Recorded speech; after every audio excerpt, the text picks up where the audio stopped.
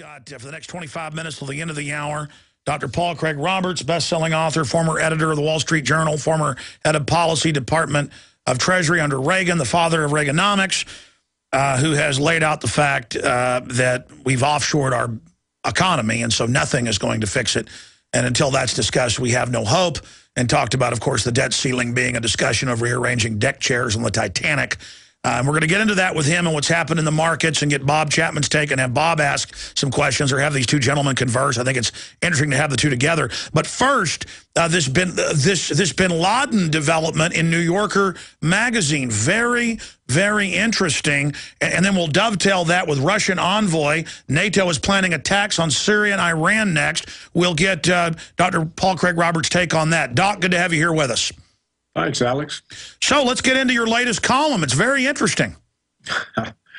Well, Alex, you know, the New Yorker published this story that was planted, I think, on the journalist by sources who claim to know about the killing of bin Laden. And it's obviously a fairy tale. I think it had a purpose, which was to sort of explain why the SEALs killed bin Laden instead of capturing him. And the explanation given was that the U.S. government didn't want any detainees. and then it was to give an explanation of why they dumped his body in the ocean instead of producing the evidence. And the answer was, well, that's the way the SEALs have disposed of other victims, and it was just what they did. But before they did it, they called up some Saudi intelligence official somewhere and got his approval. So obviously it's just some sort of repeat of the story that we were told earlier after they finally changed it a dozen times and put it together.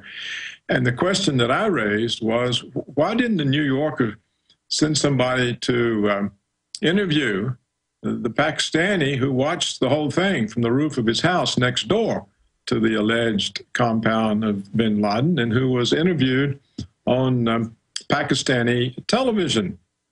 And I watched the interview, but I couldn't understand the language.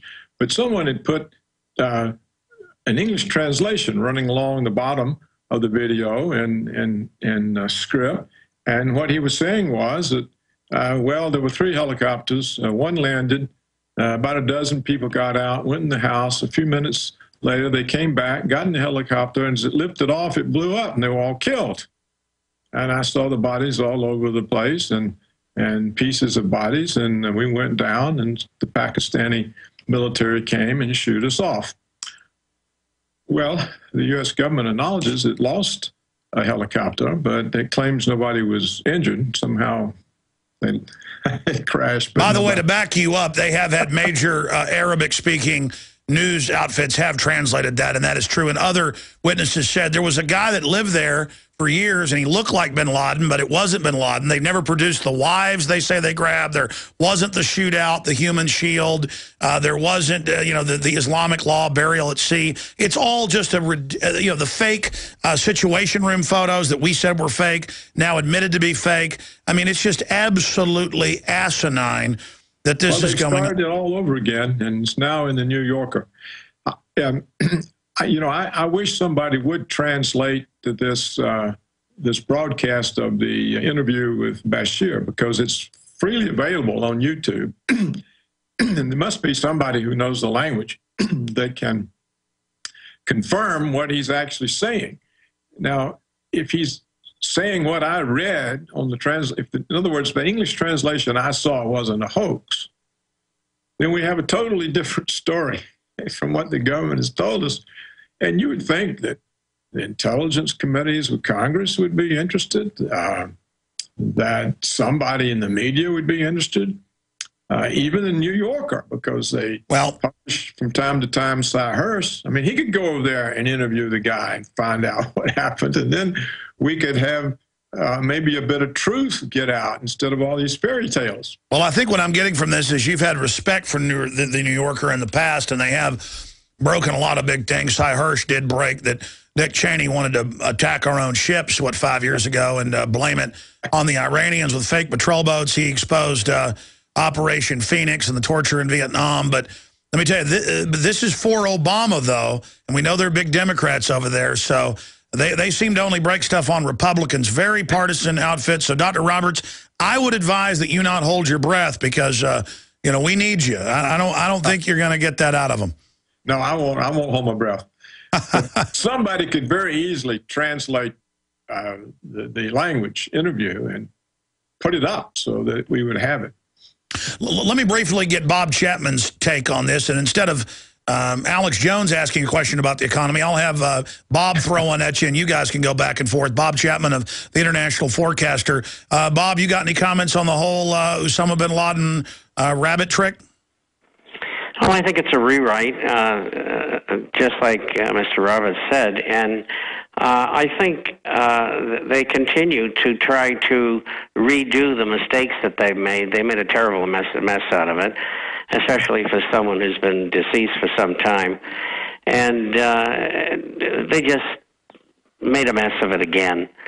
As far as the economy is concerned, I would like to get the take of Mr. Roberts on has QE3 started, or when do you think it will? I have my ideas, and what do you think? Well, you know, Bob, they might start at this time without telling us. But I don't see that's how what I think they already did. Well, notice he said months ago he wouldn't do it, and now they say, well, we may have to, but there's every indicator they're still monetizing debt, aren't they? Well, I don't know. You know, right now, what we do know is they used up yesterday 60% of their new debt ceiling increase. So I think the problem that the government faces is it's got more crises than it's aware of. And it's thinking that it just has some sort of a deep recession, but they're thinking in the normal terms of a post-war recession where workers are laid off from jobs that still exist and could be called back to work if the government can pump up demand enough, can create enough new aggregate demand. They're still thinking in that model. You see it, for example, in Paul Krugman, who says that we could recover if the government would just run a bigger deficit.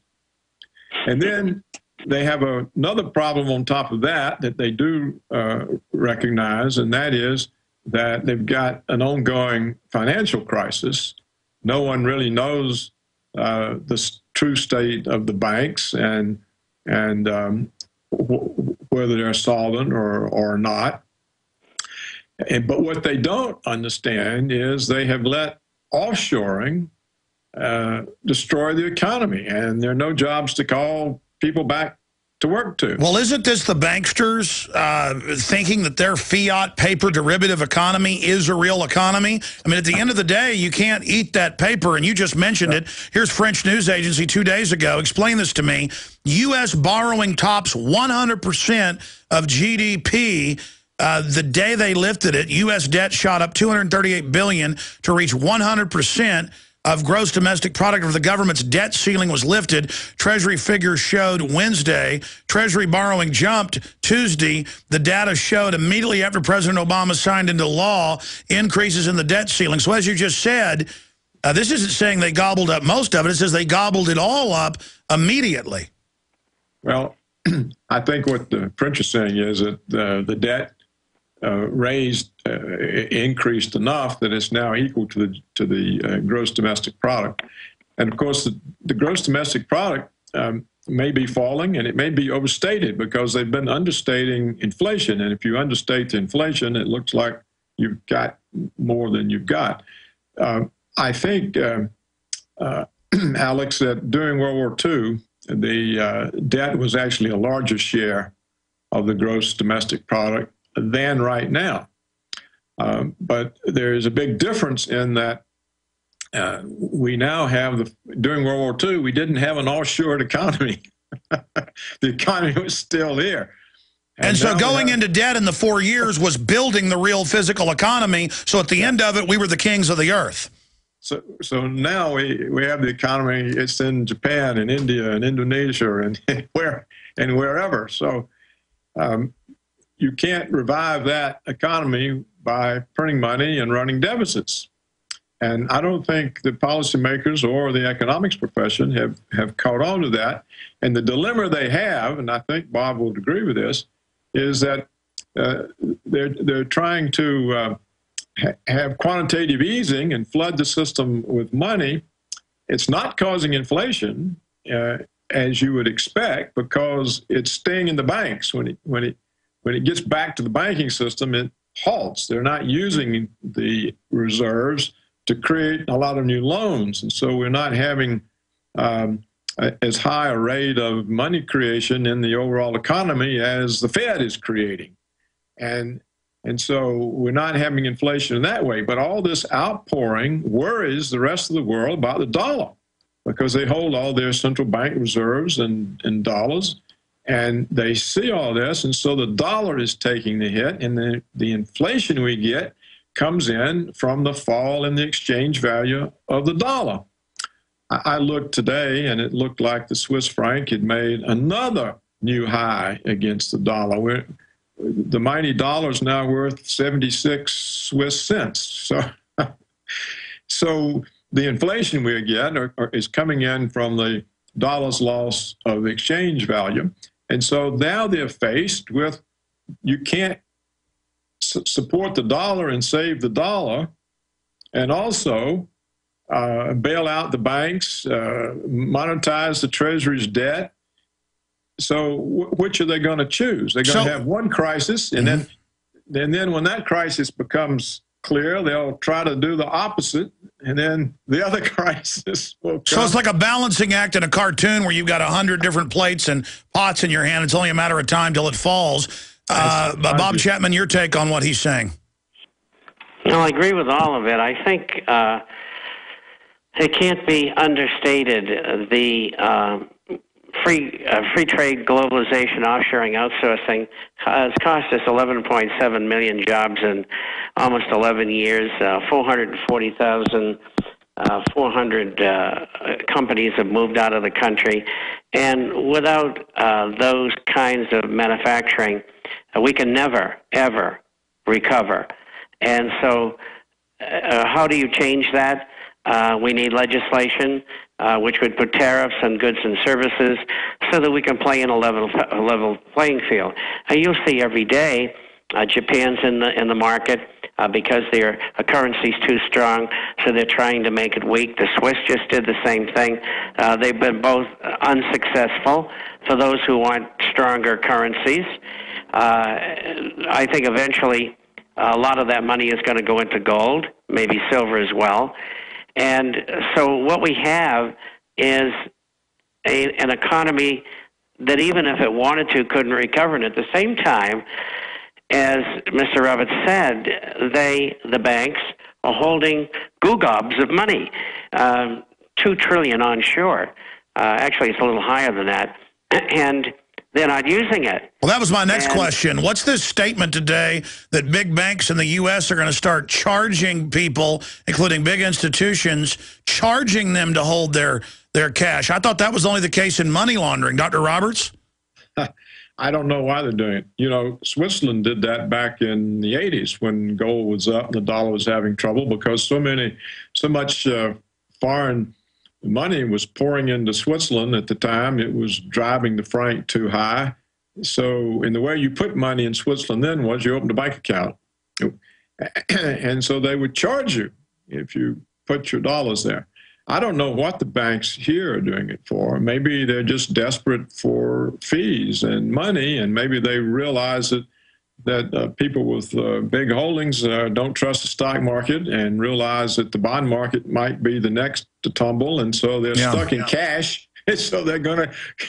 Let me throw this out real quick, because we're going to break, and we're going to come back and see where this is going with Dr. Roberts, and then we'll continue on with Bob Chapman. Why do you think the Italian government has rated Moody's and S&P, the rating agencies in Italy?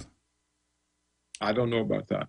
Ask Bob. I don't either, but I can tell you that they would be trying to coerce them. just back to the charging of interest on large deposit, they want to drive that money into the Treasury market. That's my take on it. Yeah. So they want to force folks out of just sitting in bank accounts and to prop up Treasury so the Fed doesn't have to monetize it because they claim they're going to cut back on that. Okay, I want to see where Dr. Roberts thinks this economy is going, and then we'll get a final comment in the hour from Bob Chapman. Then Bob will stay with us 30 more minutes. And we'll be right back on the other side. China debt ceiling lift, unlikely to save U.S. economy, eating maize grain in April, being lectured by the Chinese. I mean, what have we let these foreign bankers do to us? Italy to take up balanced budget amendment, stock market shooting up and down. Now it's plunging again. We'll be covering, come up in the next 30 minutes. It's just so crazy. 2-year Treasury yield drops. Dr. Roberts, I remember 3 years ago, you said, well, if we don't turn this around, we'll basically be at where we've now come to in 3 years. So if this continues, and clearly they're not changing the policies. You know, we always talk about solutions. They don't care. They like what's happening. It's consolidating power. You know, you're saying, well, they just must be idiots. But at the end of the day, I mean, they're not complete morons. So they're all making record bonuses in these big mega banks. So where is this going? Where does this course we're on right now with this mad captain take us? To the third world. We'll be a third world country in another 12, 15 years. And that's where we're going. That's what I predicted at the beginning of this new century. And there's no departure from that course. It's going to be a third world economy. And there are a lot of villains who will be responsible. And as you say, they seem to be happy with it, but I still maintain they don't understand what's going on, or they don't understand enough of what's going on. Well, a lot of them talk about a post-industrial world and how great, you know, the recession's been to cut carbon footprint. And I go to Whole Foods, and half the magazines for the sandaled trendies is about how great it is to be poor and how America needs to fall apart. I mean, I think you underestimate just how wicked these people are. Yeah, but they don't benefit from destroying a powerful economy where they have huge stakes. So that's why I... No, I understand. If they have America captured, why would they want to destroy it? Because the globalists hate us that much. I mean, they can't help it. They'd rather... Well, I think, Alex, this is self-inflicted. This is self-inflicted. It was Wall Street and the big retailers that drove the American industry offshore and hired all the name economists to call it globalism and say that we were benefiting and to pretend it's free trade. And so it's domestically. And it was Bush and Cheney who launched us on these interminable wars. You know, we've been at war now for 10 years. They've wasted more on these wars than they hope to recover from the debt limit deal. You mean they've launched kinetic actions of peace, sir? Yeah, right. And so they're caught between an unfunded military budget, a deteriorating tax base. You know, every time a job is offshored, the income, the tax base, the GDP goes with it.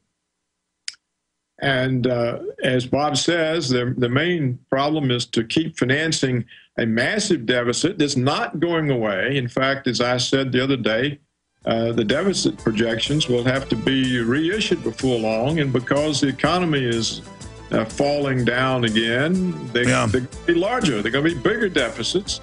And so they've got to finance these deficits. And so how are they going to do it? There's not enough world savings to do it. The Chinese and Japanese. So bottom line, we're falling apart. Dr. Paul Craig Roberts, author of War of the Worlds, How the Economy Was Lost. Thank you. See you back this Sunday, 4 to 6 p.m. We're going into overdrive. You know, Roberts is a smart guy, great guy. But, I mean, I've read the UN documents. I've seen their statements about destroying economies to consolidate them. They don't want free market economies anymore. They don't want people having a future stake in things. And they're going to bring down the third world, China, Russia, Europe, everybody. They've set up a system where we're dependent on resources, an industrialized modern state. They cut them off. Just like De Beers has a monopoly on diamonds that are semi-precious but are ultra-precious because of their monopoly. Same thing with oil. They push the idea that it's super scarce when we're drowning in it. And they have every foppish, fake intellectual telling you we're out of oil. This is a planned program, post-industrial society, just like California putting 20% carbon taxes when they're falling into the ocean and got a 30+% unemployment rate. This is their goal. This is their goal. This is economic conquest, scorched earth. Bob Chapman, do you disagree with that statement? I agree completely. And the final analysis is this fascist model that they put into being, which we always thought would probably be an extension of communism, is set up to bring the world to their knees, particularly Western Europe and the United States and Great Britain, so that people will be forced to accept this new world order, this one world government.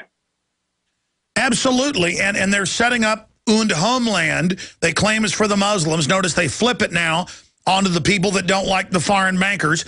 Oh, you don't like the occupation of finance capital who are non-free market? Oh, well, you're a terrorist. And you can see the writing on the wall. They're going to blow stuff up and blame it on us, Bob. I mean, they had a That's right. They had a media matter. Absolutely. Go ahead. No, you go ahead. I'm just agreeing with adjectives. You're right. No, it's disgusting. Media Matters took me out of context yesterday, and by the end of the article, it implies I'm calling for murdering police when it's the opposite. I mean, they're really getting ready to try to set us up because we're kicking their hind end, Bob. That's right, and we're going to continue to do it, and we're not going to get sucked into their vortex of evil. They're not going to be able to get away with it because too many people out there know what they're up to. It's just like all of the information that you came up with that you believe was going to happen about Whitey the terrorist. And there he was. He appeared in Oslo. And that was what you were talking about. And you predicted that they would do something like that. And they did. But if there's any doubt now this week, with the vice president and all of them saying, and the New York Times and Politico, hundreds, yes, Whitey is the terrorist. The Tea Party are going to bomb us. I mean, folks, how obvious. They're saying we're going to bomb them, and then they got White House memos about how a bombing will help them. Police, who should you be looking at if you were living in the real world? I mean, Bob, you worked in intelligence. Who would you look at? You got groups saying, boy, a terror attack would sure help us. They start saying this group's going to bomb. I mean, right there, you got them. They're getting ready to do it. That's right. And, you know, they really make so many mistakes, and they have to scramble to cover it up, like in this Oslo affair and all the others that they've made.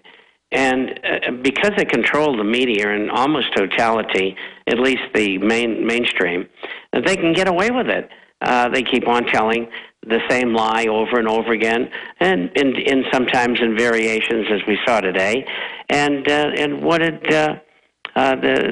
Joseph Goebbels say? The same thing. You keep on telling them the same lie, and they're going to believe it. The good news is 69% in a Rasmussen poll believe the scientists are lying about global warming, and now they're having to admit, okay, there was less ice 5,000 years ago. Okay, the sun does heat the earth. I mean, more and more, their ridiculous lies are coming home to bite them in their man, bear, pig hind ends. Well, they sure are, and rightly so. And they expect all of us to be dumb. And you know something? There's a lot of smart people in the world besides them, and they outnumber the people who are trying to do us in. And sooner or later, we're going to win. We are. Stay there. Bob Chapman, stay there.